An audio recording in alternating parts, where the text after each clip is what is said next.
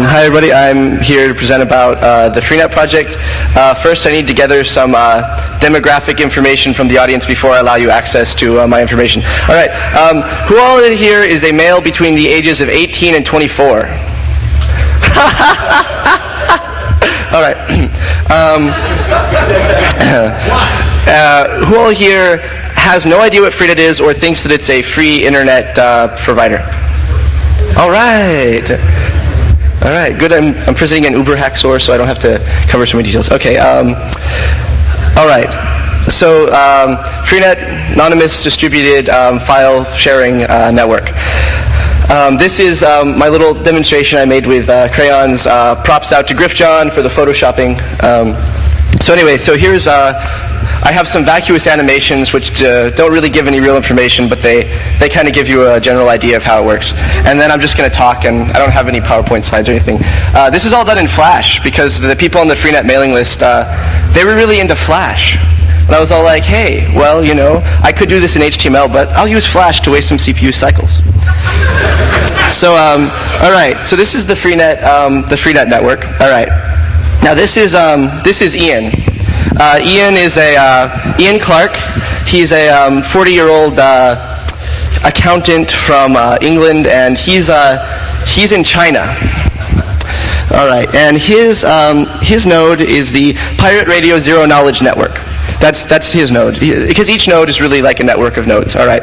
Now he wants to get some information which he can't get in China. You know, some dissident political documents, like the Zapatista manifestos, something like that. I couldn't find any good pictures of Zapatista manifestos, so I'm using this picture instead. Okay. So I just found this on the net. This picture, it just represents the Zapatista manifestos. Okay. So now this information is stored over here on the far node, which is a network run by the KRAD Elite Toronto Hacksaw Eternity router. Okay, so, and now I'm going to route a request through the network. This is a very long request. You know, this is only if it's way on the other side of the network. Okay, so here's a little request animation I drew. Isn't that spiffy? Oh, very spiffy. Okay, and now there's Brittany being cached all throughout the network. I'm sorry, the Zapatista manifesto is being cached all through the network. Isn't that a beautiful picture? The network is full of Zapatista manifestos. Now, if he makes another request, it's only like one hop away down the network. Okay, so that was fun. Now here, from Ian's perspective, here's the network, and this is really where a lot of the anonymity comes from in the basic infrastructure. Is Ian knows about 3 nodes. These are his friends that are running nodes, and he does a request. And he waits a very long time, and then he gets it back, and that's it. Whereas, with like things such as Nutella and Napster, he would gain more information about the network by doing this request. You, as a node, you do a request to the network, you don't get any information, except maybe some timing information about how long it gets to get back. But you don't know where it was originally from, because if he does another request, it's only one hop away now. Okay. So that's all my flashy Photoshoppy things. Now here are some much simpler things. This is a network I generated algorithmically very fast. No one would actually have a network like this. I don't mean this to be a convincing example, but so we have this person here, and they're inserting some information to the network, and there it's cached upon a bunch of nodes. When you insert, it's cached upon a bunch of nodes. Then you have this person over here request the information, and now it's cached upon a bunch of more nodes.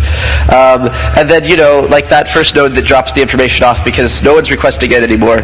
And then, someone over here does a request, and then so on, until eventually, as people keep requesting the information, you can no longer tell where it really originally came from, because there's no, you could say, for instance, that you can still trace the information back to its original source by the distribution of the information throughout the network. You could say, okay, well, because the information is distributed this way, I bet it came from here. But with all these different people requesting it, it gets all messed around, all chaotically, and so from a later state of the network, it's hard to trace back to where it originally came from. Now, of course, if you have someone looking at the network from the very beginning, eavesdropping on the network, then it's a lot easier to tell because, well, you saw when they originally inserted it, so therefore you know where it was inserted from. That's kind of obvious. But All right, so, and I have another slide thing that I'll get to later. So anyway, so my presentation is basically about different attacks that people have come up with to attack Freenet. Some of them are just like, every time I talk about Freenet, someone has the flooding it with a bunch of junk data idea, for instance. And I'm going to talk about why these attacks, we don't think they're going to work. Now, there's no way really to tell until we get a really big network and we do all the tests, but theoretically, a lot of these attacks probably shouldn't work. And I'm going about this so that you all can come up with much more clever attacks that we can defend against. For instance, that guy who was giving out IP addresses of people that had gotten stuff on Napster and Nutella, he says that he thinks that he knows a way to find out who's publishing stuff on Freenet, and that he won't tell us because, of course, we'd fix it, and he trusts that we have such hubris that we will think that it's perfect and we won't fix it. And so, maybe he does, maybe he doesn't. I don't have any evidence, but I figure you guys are all very smart and you can come up with some very clever attacks. Okay, so the first attack that you could do on a network is denial of service. Well, you can denial of service any node just like you denial of service any machine. You can just do an attack on it, fill up its bandwidth, and it'll go down. But that doesn't really matter because you can always route around to some other node. So any particular node going down doesn't matter, and that's why we have the anti-slashdot effect, because the node that originally gave the information, it doesn't get the request routed to it. Like if you do a request from down here, for the information, it's going to go like here, whereas the information started up over there, so that's not even getting any more requests. So denial of servicing a particular node doesn't really matter. If someone depends on that node to get their information, then okay, they're screwed, but that's just one person. The network as a whole doesn't go down. Okay, so then there's two kinds of attacks you can do on the entire network. There's bandwidth attacks and disk space attacks, because it's all shared bandwidth, it's all shared disk space. Bandwidth attacks, you can when you send a request into the network, it goes several hops through the network. So you can do just a whole lot of inserts, just keep on inserting and inserting and inserting, or requesting and requesting and requesting, whichever you want to do. And all of these messages will go throughout the network, and you're like, okay, well, if you do that enough, then that's going to bog down the network with all of its traffic, and no one will be able to use it. Kind of like Nutella, when you have more than 2,000 users. They have that problem. Well, the thing about that is that, there's several things, all right? First of all, when you insert something into the network, it gets routed in this smart way. Now, let me show those slides about the smart routing. Okay, so I know this is kind of hard to follow. I talked about this at the Berkeley conference, and nobody could really follow what I was saying. And email me if you want a more detailed description. But every node has an ID. Whenever you insert something into the network, it also has an ID. All right, so you're inserting a file with ID 49, and you just happen to insert to this node that has ID 8. That's like the node that you know about, right? Now, the way the IDs are come up with is you take whenever you insert a file, you insert it twice. You insert it under the hash of the descriptive name, like Freenet/readme is a file that you can get. So you hash that, you have that value, that's a value. You also insert it under, you hash the contents of the file, and so you insert that. So now you have a way to, if you know the name of the file, Freenet/readme, you can get it because you can hash that. That's the key that you get it from the network. If you have ever seen the file before, then you have the content hash, so you can get the same file again. That's a security thing. So anyway, so you insert it to node 8, and then node 8 has to determine which node to send it to, 37 or 13. Well, it just goes with whatever's closest. So 49 is closest to 37, so it routes it over there, and then out of 45 and 50, it's closer to 50, and so it routes it there. All right. So that's how it will propagate through the network if it has value 49. Well, the reason that this is smart and neat is that files will tend to cluster. Now, they don't cluster based on content; they're based on the hash of the descriptive key, which has nothing to do with the distribution of the names of the content. So it's a purely mathematical sort of clustering. So if you insert on node 1, it'll go there, and then it'll go to 19, and it'll go, and oh look, it found 50 again. They went to the same place. Isn't that nice? And so anyway, so the thing is, if you insert a whole bunch of different keys, and like you generate a whole bunch of random keys, and you insert all these random keys.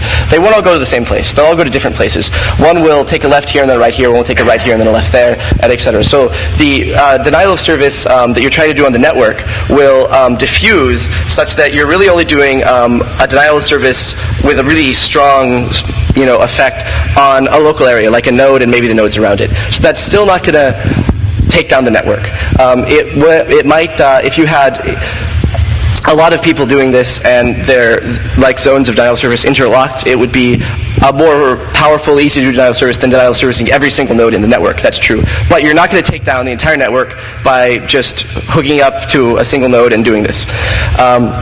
Now, you can, of course, if you have enough resources, you can connect to enough nodes, then you can do a massive denial of service. But that's, even without this sort of routing, if you had enough resources, you could just take down all the nodes. If you have enough resources. And we're just counting on the fact that no one has that much resources for all of the different countries that nodes are at and can find all the nodes, etc. Okay, so then there's storage things. All right, so you can insert a whole bunch of junk so that all the nodes disks fill up, and the way that we deal with disk filling up is that you get rid of any information which hasn't been requested recently, because then only the most popular information is around. A lot of people, they're like, oh, well, but I think that we should keep unpopular information around too. And I say, well, then you should join Freenet with some other things, such as Freehaven, which you can look at freehaven.net, which is a very nice project, which keeps information around forever. And you just use Freenet for distributing, because Freenet has this nice caching, anti-slashdot effect sort of thing, and another level of anonymity on top of Freehaven. Anyway, so yes, you can fill up the disk spaces and all of the unpopular information will fill out. However, you can't really do that in a very quick denial of service sort of way, because what happens is when you insert something, it's at the bottom of a list, and it doesn't get promoted up in the list until you request it.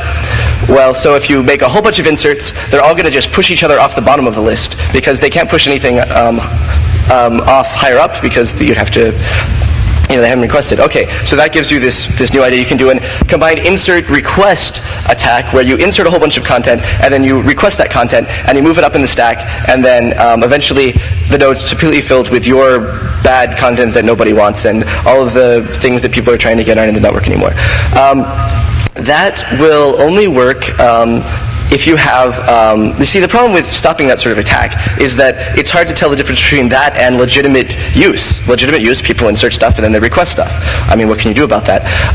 There's two ways to go with that. One of the ways is to limit the frequency with which you are able to send messages to a particular node. The node's like, I'm sorry, you're spamming me, obviously, so I'm not going to let you send any more messages for a while. I don't know how good an idea that works. I don't really like coding things into the nodes to make them try to anticipate user behavior and not allow anomalous user behavior, because that's kind of a cheap, hackish way to do it. I don't know if it'll actually work all that well in practice, but that's just an idea that people have come up with. The other thing is that since it just looks like normal user traffic to some extent, it's somewhat a question of, do you have the resources to make more bogus traffic than there is legitimate traffic? If you have that in general, then we're pretty much screwed. If you have that resources to just be a million users, then I don't see how any system could really deal with that. There is the idea of micropayments, like the Mojo Nation project. That's kind of there, and you should check them out at mojonation.com, I think. Yes, mojonation.net. I'm glad someone corrected me. What? No, they presented yesterday, but you can check them out anyway. Okay, so yes, so there's the micropayment idea. We're anti-capitalist anarchists generally, so that idea doesn't go over so well on the mailing list. I'm not an anti-capitalist anarchist myself, but everybody else is. So yeah, maybe that's a good idea. Maybe we'll get around to that someday. We have a lot of other issues that we need to work out before we get to that point. Okay, so then that leaves information-based attacks, which is you put a bunch of stuff in the network that looks really appealing and people really want to get it, but it's really not what they're looking for. It's the, I forget what someone called that attack.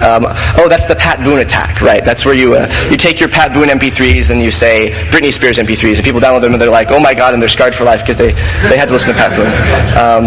And okay, so there's that attack. Well, that's really an issue of trust.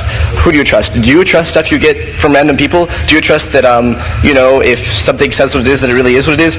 Well, no, that's dumb. I mean, why would you do that? So what we have is digital signatures. You can digitally sign any piece of information. That doesn't mean you put the information in there. That just means you found it and you say, okay, this is what it is, or it is good, or whatever. You can interpret the signature to mean whatever you want it to mean. You sign some things, you put them in the network, people can get stuff, they can determine whether it's good or whether it's bad, and if it's good, then they can put your signature on a list of signatures that know what's up, and then in the future you can filter and only get stuff signed by those people, or by a combination of people, etc. Yes? Yeah, but now it's no longer anonymous. Well, now you're right. It's not anonymous. It's pseudonymous. If you want, true anonymity, then you can't have trust. That's just how it is. If you want to, the pseudonym, that's true. If you publish a lot of things under the same key, under the same digital signature, then if anyone busts you for one of those, then they've busted you for all of them, because obviously you had to have the key to sign the digital signature. Otherwise, what's the point? So yeah, that's an issue. It's always a trade-off between trust and anonymity, and I think that there should be kind of a sliding scale. You participate as anonymously as you want. You trust people as much as you want, and such. So that's the basic solution to the information attacks, is building a trust model and that sort of thing. Let me think. I think that's basically all I had to go over. So I'll take questions. Yeah, you're there. It's my understanding that information doesn't automatically replicate from one node to another unless it's first requested, which is a natural defense against people flooding the network with garbage information. No, it does. When you first insert it, it goes to a number of nodes on the insert. Is that just one hop away from the node of insertion? That's something I forgot to mention. Whenever you do any kind of message, an insert or a request, you get to determine how many nodes you want to search. Like with an insert, you get to determine how many nodes you want it to try to propagate to. Not that it necessarily can propagate to all those nodes, but you get to say how far you want it to try to go out. And with a request, you get to determine how many nodes you want to search before you give up. So if you do, that's a hop sleeve. If you insert with a hop sleeve of like 5, then it goes to maybe 5 nodes. Approximately, it's probabilistic rather than deterministic. Actually, like the higher the hop sleeve, the more likely it's going to keep replicating before it eventually stops.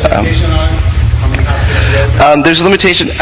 All the configuration is done on a node-by-node basis. Like, for instance, the idea that you get rid of unpopular data. Well, if your node doesn't want to get rid of unpopular data, okay, fine. Don't get rid of unpopular data. That's fine. That sort of thing. If you want to only accept connections from people from New Jersey, okay, only accept connections from people from New Jersey. Right. I'm sorry, I was getting that. So yes. So there's a maximum hop sleeve dependent on your node. Your node, when messages pass through it, it can chop off the hop sleeve at a certain value or whatever it wants to do. Yes. I don't know too much about the details of it, but these identifiers are based on hash information, pretty much, right? Yeah. What would it say? What would happen if I say wrote one of those that advertised lots of? I know the route, or not the route, but I'm the nearest hop to all these hashes. Right. I see what you're saying. You're saying is what if the nodes get to choose their own identifiers? Is that what you're saying? So they're assigned identifiers? Yes. Well, they're assigned identifiers by the. All right. This is the way that nodes are assigned identifiers. I came up with this on a whim, so maybe it's a bad idea. No one's actually analyzed it yet. But the way that the nodes come up with identifiers, well, it's all relative. Your node determines what the identifiers are for the nodes that it knows about. The way that I have them assigning these identifiers is by taking the hash of the address of the node. And this is good because it adds to this subtle clustering effect, but it's still, yes.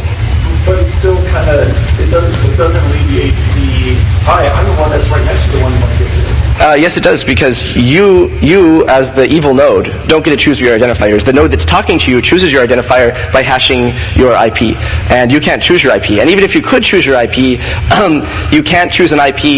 You can't figure out what your IP is going to hash to, except you could choose a whole bunch of IPs, get their hashes, and then keep doing that until you found a hash that you wanted. But that would be breaking the hash. Okay, so it's arbitrary as to I'm just near this number. Right. It's arbitrary. It doesn't mean anything. It's just a mathematical clustering. Yes. How does one perfectly have not know exactly the file? You can't. You can't search Freenet without knowing the exact name of the file. Searching is something that we have on our to-do list. It's a massive, massive problem doing searching in a truly anonymous way that doesn't hurt efficiency. We've pretty much, I think we've got it worked out, and it's going to be coming up after we get our beta out. The new version of Freenet with a lot more security, a lot more encryption, that sort of thing, huge leaps of improvement is coming out next week, and then we have a few more versions, and then we beta, and then we add things like searching, updating documents, mixed networks, that sort of thing that are really huge, huge issues. Yes? Some people from doing tons of signatures on a file, saying that this is a great file. You see like a billion people, it seems like a billion people have seen this, and think it's a great file. You mean so that like there's this like snowballing effect like happened with Phil Zimmerman's PGP? Is that what you're kind of talking about?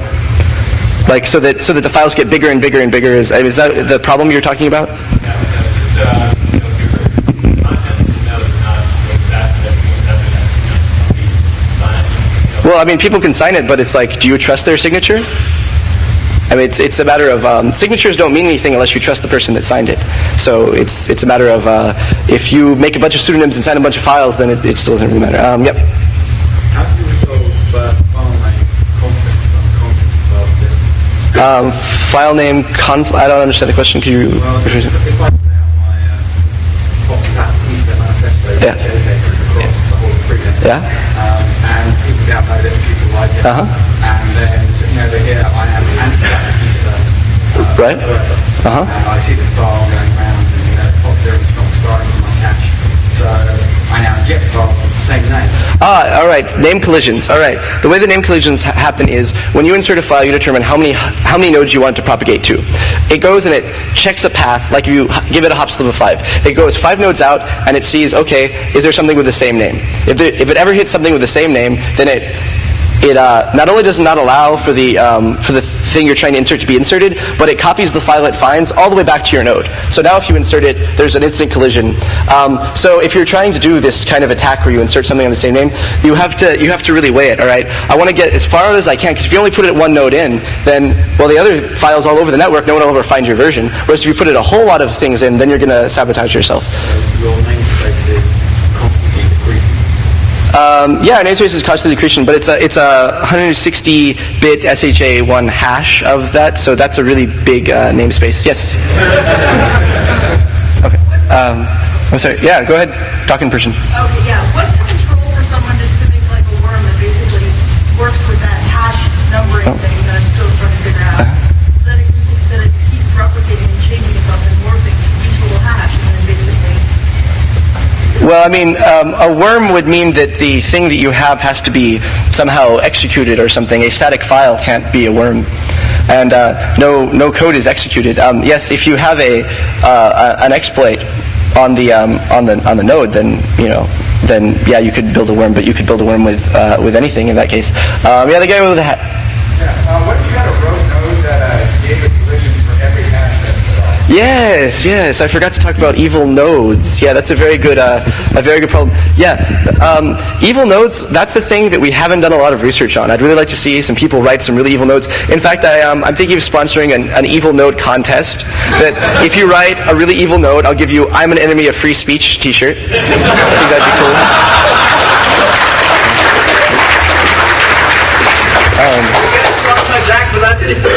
Oh yeah, I'll work on that. And Hillary Rosen, she says we're next, by the way.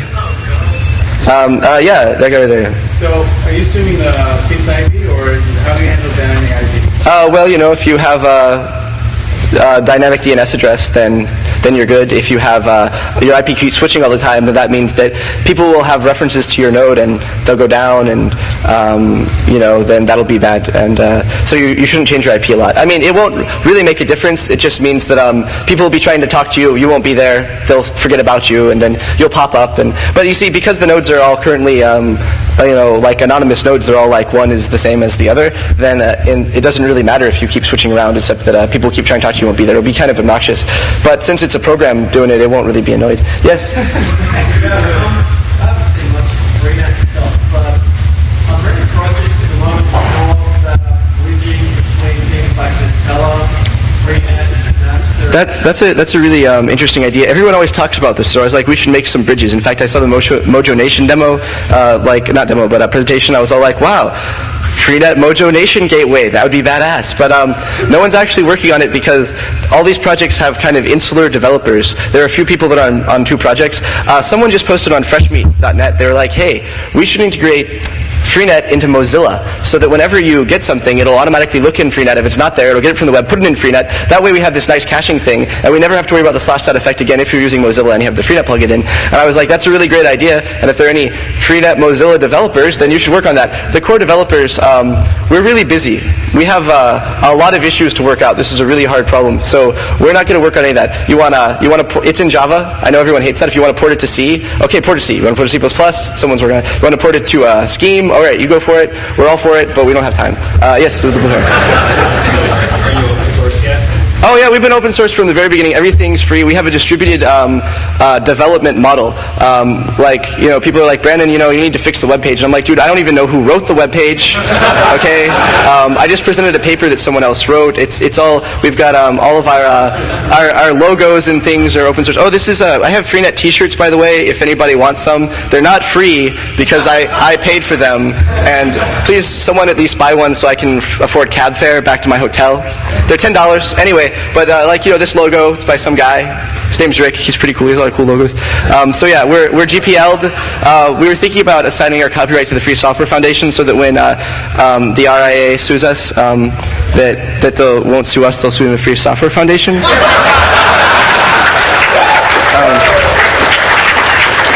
And that was an idea, but we had too many people that had submitted patches that we didn't know who they were, so they wouldn't let us do it, I don't think, because we'd have to get all those people to sign things and all that stuff. Okay, you with the, hi. Hey, what's up? It's Dan. Question on the patent root attack. Yeah. Also with namespace project, since you have a content hash and you have a file name hash, the patent root attack doesn't work with the content hash, correct? Exactly. Content hashes are unique to every file and are immutable. Similarly, couldn't you use that to solve your namespace collisions? Well, you could, but the thing is, then you're just moving the namespace to a different problem. For instance, instead of sending the name to the Freenet network and getting it back, you could go to a list of things that have names and then they link to content hashes. That's fine, but then how do you get the list of names? Well, you could put that in by content hash, and that's fine, but how do you get that content hash? And I am not okay with the idea of you having to use some other thing like the web or use it or something in order to get your keys, because those are all very censorable mediums, and we're trying to stop censorship. And the only real way to stop censorship is to make it so you only have to use uncensorable mediums. And so the real solution here is that you have to start with a name, and then from then you can go on to indexes of content hashes, and it's all very secure. You don't have namespace problems. Yeah. When you're choosing the signatures that you trust for documents, do you choose which ones, or do you say, because these people signed a document that I like too, I'll trust all of these signatures? Because that would open up the attack that some guy signs a good document and a bad document, or lots of good documents and lots of bad documents. Well, implementation-wise, we haven't actually integrated into the client the thing where you check signatures. There are signatures, and the nodes support them, but the client, which allows you to determine, filter things by signatures, we haven't actually implemented that yet. That's coming out in the next release. When I'm talking about Freenet, I'm not talking about what we currently have. I'm talking about our design in the near future. Well, that's really a user interface issue. In fact, clients might do that differently, because that's totally a user interface issue. Yeah, I would think that what you would just do is that when you get the file, you see what signatures are on it, and then you choose which ones you want, and it would be dumb to choose them all. So don't do that. Now, of course, that means that if you find a file with a bunch of signatures, that means that you can't really trust it. But what you can do is you find a bunch of different files, and you find the intersection of signatures, and yeah, that's a very sticky problem. You should get on the mailing list. We'll talk about it. Oh, you are on the mailing list? Cool. What's your name? Do I know you? What? There's a David. Oh, dude, I forgot. That was my other demographic question. How many of you are on the Freenet mailing list? Hey, cool. I was all sad because I couldn't find anybody that was on the Freenet mailing list, and I wanted to meet some people. Come say hi after the thing so I'll know who you are. Yeah, what's up? Storage space. Scour is a good example of the fact that, multi-terabyte, any thoughts on, obviously you can have a lot of stuff getting cached all over. Yeah. A lot of people volunteering a lot of space. Yeah. What was the question? Obviously, somebody eventually is going to have to start donating more volume. Yeah, people are doing that right now. Actually, it's really funny because we're alpha, right? I mean, we don't.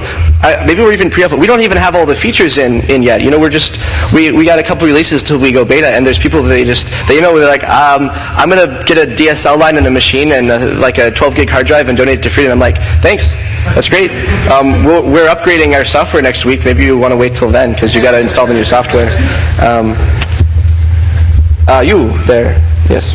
Yeah, I've got a question about how far along is the work on the paranoid Freenet stuff as far as actually dealing with timing attacks and things like that? Yeah. Paranoid Freenet, that was me. I was all like, we need to be more paranoid. They're all like, anyway, yeah, all right, traffic analysis and timing attacks, they're all part of traffic analysis. Traffic analysis, we have no defense for traffic analysis. If you have, all right, well, there is, there's encryption, between the nodes and all that sort of thing, and you don't know the node that you're talking to unless you've been looking at it from the beginning of the network. You don't know what it's storing, so it's still very hard to tell, what you're getting. But there are still various traffic analysis attacks that we just don't defend against.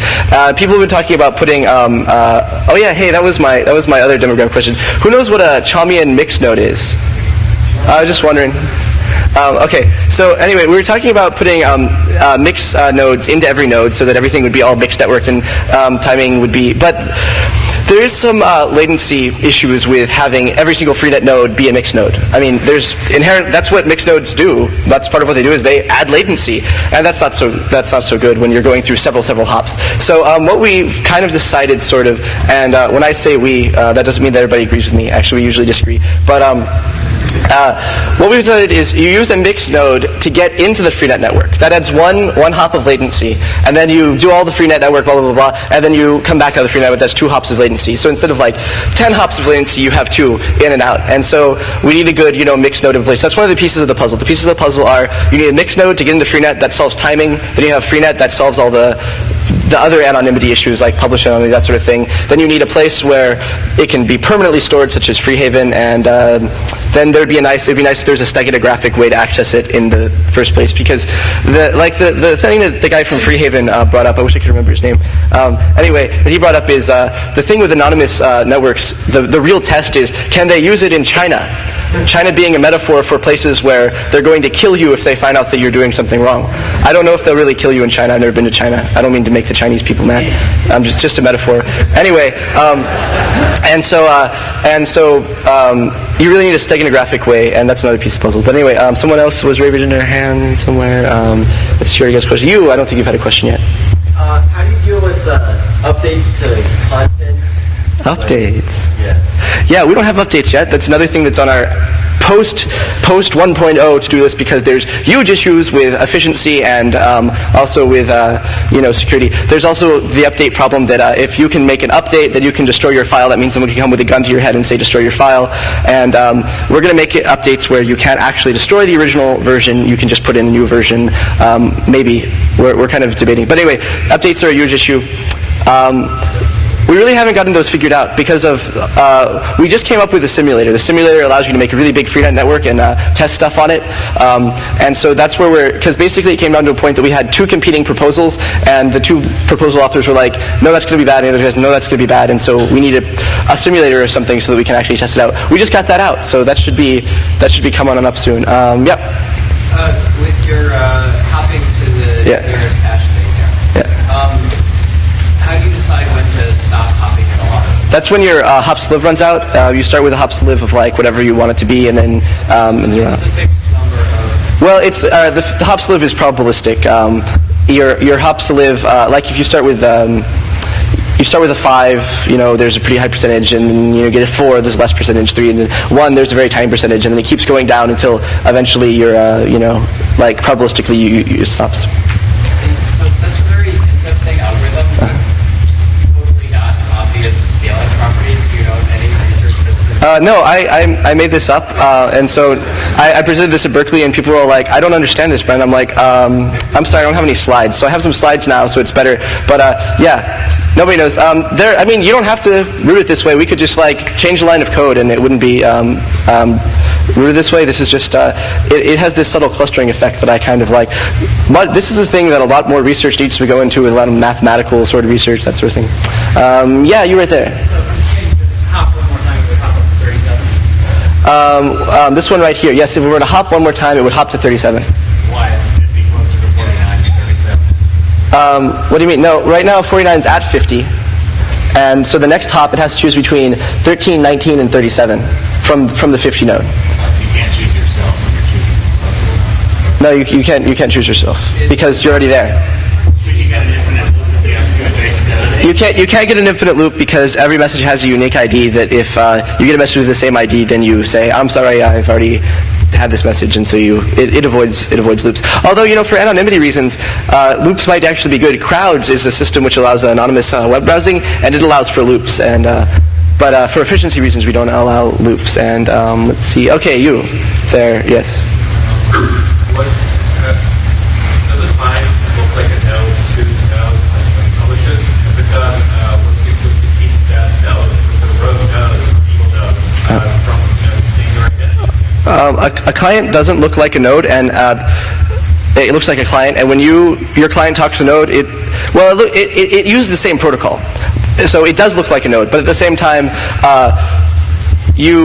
that's a big issue because if you're running a client and you connect to some public node out there, right, that's evil, and they somehow tell by some kind of thing in the way that your protocol looks as opposed to the standard protocol, they're like, hey, wait a minute, I know this is that node written, this is that client written in Python. They now know that you're really inserting or requesting. You're not just routing stuff for other people. You're really inserting or requesting, so you're busted. That's why everyone should run a node on their local machine, and even if you only run it when you're actually leeching, you should still run a node, because that gives you these anonymity properties that you can't get from running a client across the network.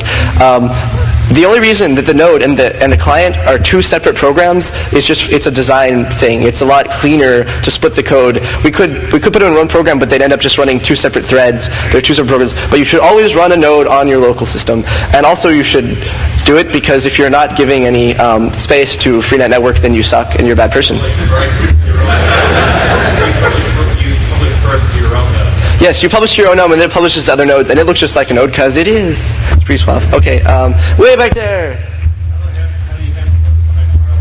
Nodes behind firewalls. All you have to do is you specify in your headers in the protocol, I want this to be a keep alive connection. Don't drop it. And then you have to keep a connection open, and that's the only way to do it. We kind of had this idea for a while of having it where you could be like, hey, you node, I'm gonna connect a while later. Can you store my stuff for me? But that seemed like a really nasty sort of thing that bad people could do. Like, could you store these files for me that are illegal, and I'll come by later to your house and bust you? So I don't think we're going to do that. So yeah, basically, if you're behind a firewall, you have to keep a connection open, and then all the messages pass down the connection between you and whatever node you're talking to, and that works fine. It's not very efficient, but hey, you're running behind a firewall. It's too bad. Okay.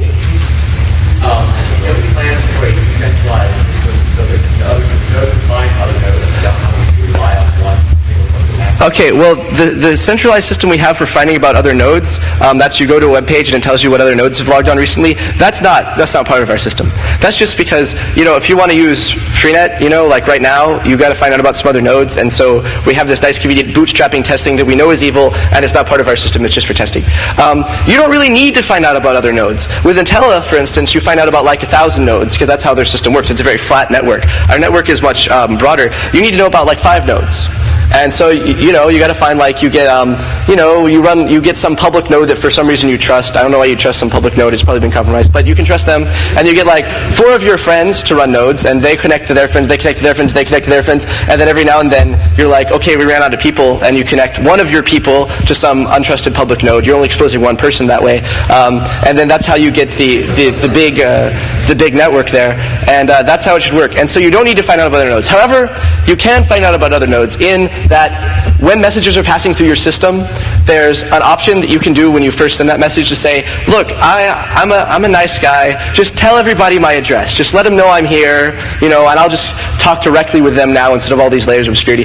I don't really know why you'd want to do that, but for some reason people keep asking for this. So we have this. If you want to broadcast your address to everyone in the world, you can set this thing, and it will probabilistically broadcast your address. Sometimes your address will get overridden, sometimes it won't. That way, it's still hard to tell whether the information actually came from any particular node. But yeah, so you can find out about nodes that way, but you don't know who they are, and you can't trust them, so I don't know why you'd want to. But okay, you over there.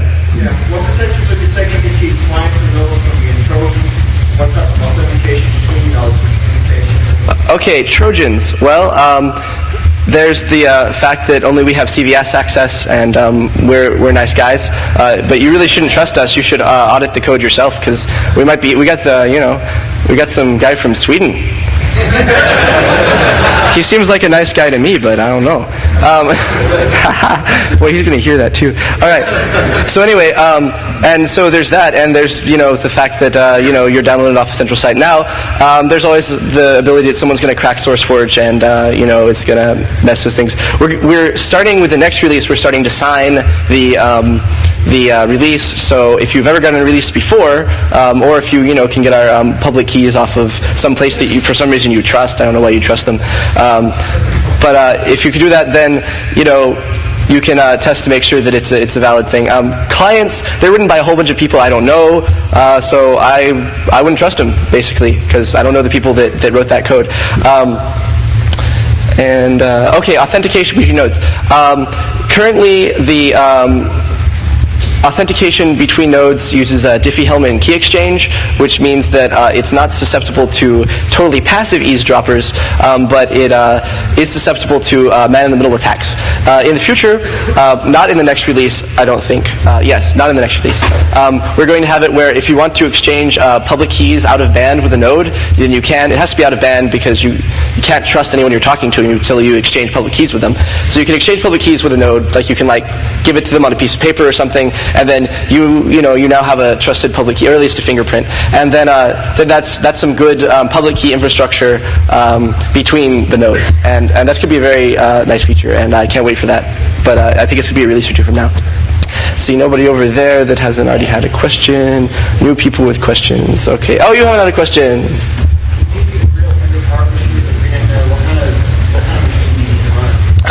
We haven't really done much research into that, but the only problem is that it does run in Java, which does use more.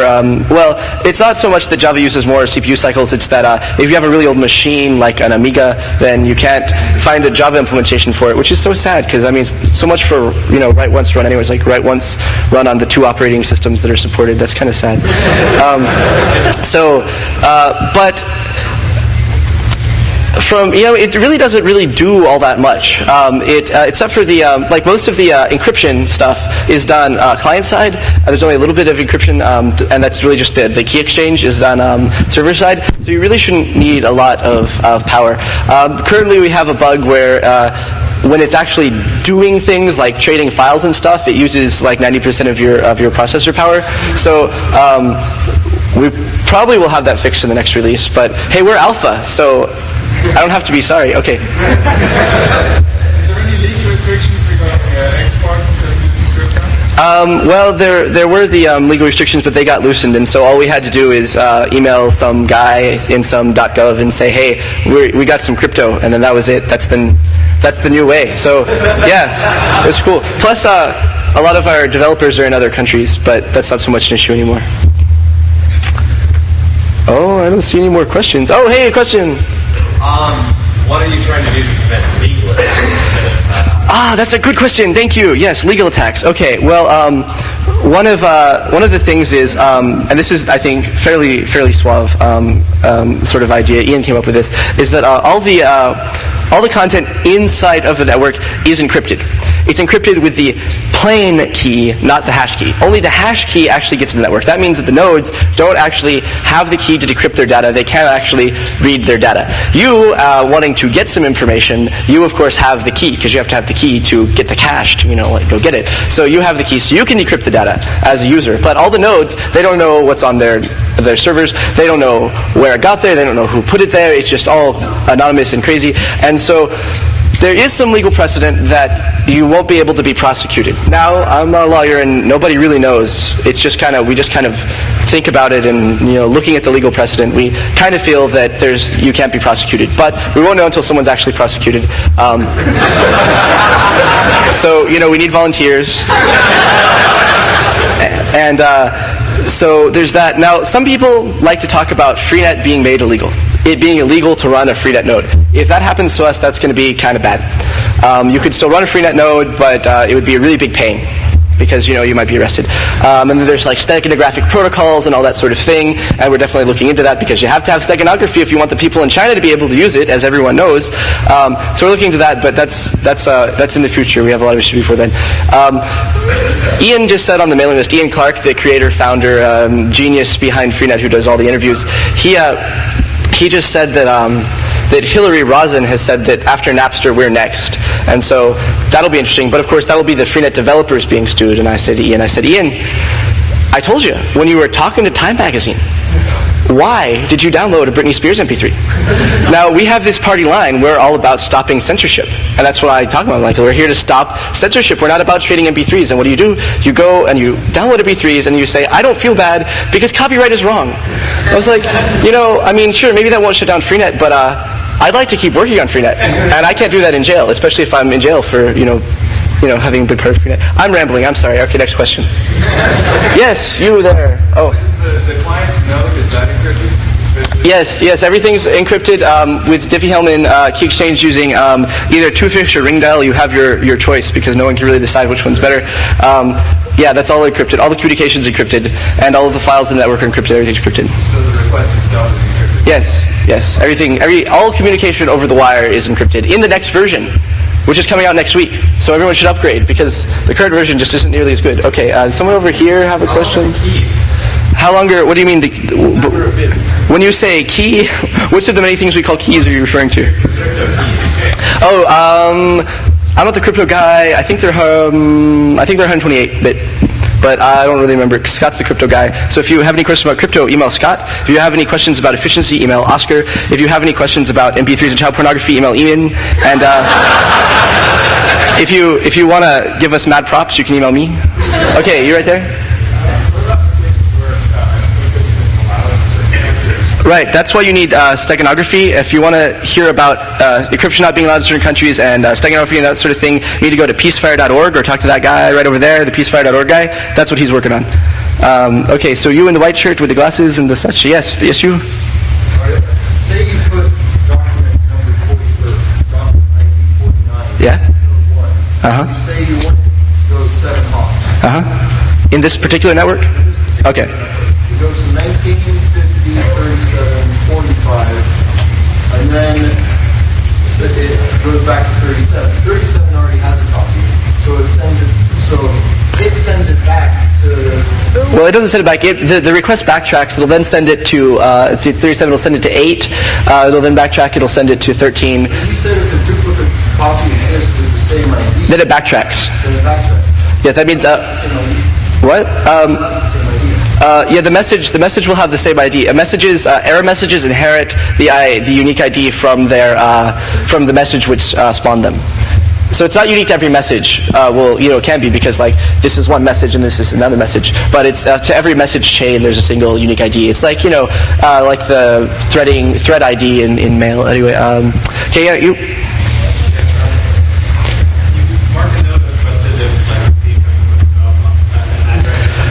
We don't have that in our implementation. We don't have blacklisting or any of that sort of stuff. But you could certainly, that wouldn't be a problem at all to add. It's just a matter of like a little feature that somebody should come submit a patch. You could submit a patch.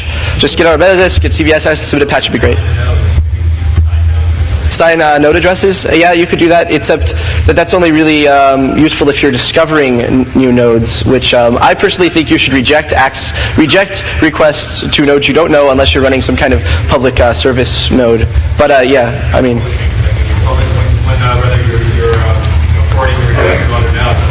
Oh no, if you're referring to requests to nodes, you want it to go into .gov domain. Because it's not getting it from you, it's getting it from some other random person. Dude, you totally want .gov to have all the MP3s. I'm sorry, all the Zapatista manifestos. Oh, I see what you're saying. You're meaning you're wasting hops. It could be going to real nodes when it's, yeah, that would, I really think that though, that should be, that should be a node-by-node thing. That shouldn't be something that when you send a message, you say, okay, this is who I want to get it. I think that the nodes themselves should decide who they want to send it to. But, I mean, that's debatable. You should get on the mailing list. We can debate it. That's what we do there. We debate a lot. Okay. Nobody has any more questions? Just one more question. Okay, hey. Say I'm trying to download the matrix. Yeah? For example, yes. If I get 1 and it's an 8, it's got to go a really long way. Yeah? Is there anything to try and speed this stuff up? That could take a really long time. Well, you can come back in like an hour, and then it'll be one hop away from you, and that'd be cool, you know. Yeah, that's the thing. That's a problem because there's obnoxious people with 28.8 modems in the network probably, and they're all like slow. You got like a T1, 28.8, a T1, then you're going at 28.8, and that's kind of depressing. But then if you come back later, it'll be on the other side, and you'll be at T1 again. So there you go. All right. Yes. Cancel it in progress, will it still propagate? You know, that's something we've been debating whether or not it should, because if you cancel it in progress, still propagating, that means it's good because you come back, it'll be cached, but it also means that it's a lot less work to do one of these storage denial services, which I'm saying storage denial service won't really work all that well, but it does work better with requests because you request the information that gives it some points, right? So yeah, we haven't decided. Currently, I actually don't remember because I think we had it one way and then we switched it some other way, and there's all these people in the code, and so yeah, I don't know. It's a very good question. Yeah. What TCP course does Freenet use? It uses whatever you want it to use, because if you use some particular thing, then, well, that would be really easy to block with the firewall. Right now, it's really hard to block with firewall because you have to be able to, your firewall has to know how to like see a Diffie-Hellman key exchange and say, oh, no Diffie-Hellman key exchanges, no sir. So, yeah, but the default port is 19114, which I think Ian said spells Ian somehow. And the default client port, like not the default, but the one I like to use is 1001. I think that's, I'm sorry, 10,001. That's a good port for clients. Any more questions? No? Okay. Well, I guess there's no more questions. I have T-shirts, and you should get on our mailing list, and you should get on the webpage, and you should download Freenet, and you should attack it, and there you go. What? Oh, thanks.